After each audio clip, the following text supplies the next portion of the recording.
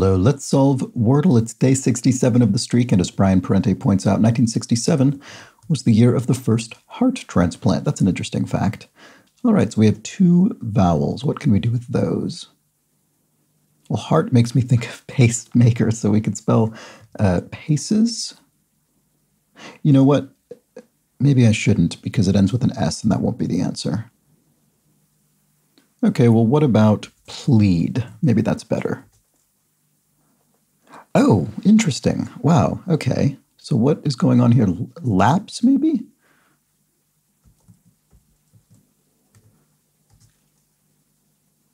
No, okay, but we have most of it. So maple, perhaps? That's the word. All right, that was a fun solve. Glad I reconsidered my first word. That worked out very well. So four guesses. All right, back tomorrow. Bye for now.